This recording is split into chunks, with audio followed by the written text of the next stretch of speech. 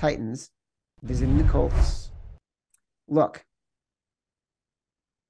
I asked a question on Sunday night about the Titans.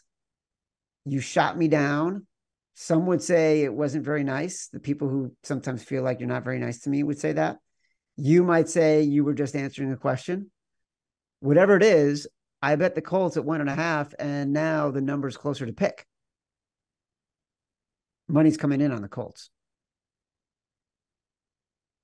Like what? You got the Colts at a dog? No, I bet the Colts at -1.5. Oh, so money's coming in on the Titans. The bets are on the Titans. The money is on the Colts right now. Oh, okay. Yeah, I again another time I like the spot where we talk all the time. It's all about the number. If this number was +3, maybe 2.5, I'd be all over this Titans team. It's not. It's too short. It's too much of a reaction to what they did last week to Joe Burrow. And the simplest way I can break it down to people is the Titans are really, really, really good at the D tackle position, but the rest of their defense has a lot of holes and a lot of weaknesses to it. And the way you can attack it is getting a mobile quarterback outside the pocket against them. And you saw against the Browns, that's exactly what the Browns did with Watson, and it worked really well against the Tennessee team. I really like this coaching staff for the Colts. Like watching that game yesterday, all the positions they put Anthony Richardson in, it really looks like it's all clicking there. Like the same thing where CJ is being put in good positions to succeed with this Texans team. It feels the same with Richardson. And we talked about it. He had a slow start in that first half, right? It's like he's coming back from an injury. You know, these rookies are all going to hit different walls at different points. And I thought, okay, he's going to let this one slip away. It was just going to be a bad game against the Rams. And he totally flipped it in the second half and really made some incredible throws with Aaron Donald tackling him and things like that, which if you like film room, we're going to be breaking down some Richardson plays tomorrow.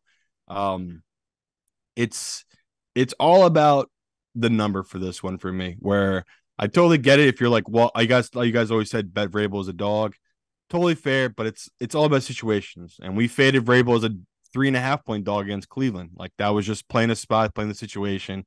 It feels kind of the same here where this Colts team is better than people perceive, and Tennessee is not as good as people perceive. Like that Bengals team just is not the same teams they were last year. I think people need to get rid of that idea in their head right now. Like Joe Burrow clearly is not the same guy. So we're buying low on a team, the Colts, that they almost came back. I believe it was 23-3 or 23-0, and they almost came back and stole that game from the Rams. I like this team's moxie, and I like this number. And Richardson, they keep putting him in the best position to win. And looking at this matchup, I think Tennessee's defense is really going to struggle with the playing style of Richardson. So, yeah, little spooky taking a rookie head coach and a rookie quarterback against Vrabel. But I'm going to trust the number. I think it's a good spot here. So not shocked to see that it's a lot of tickets right now in Tennessee. It just feels like the Colts here are the smart play.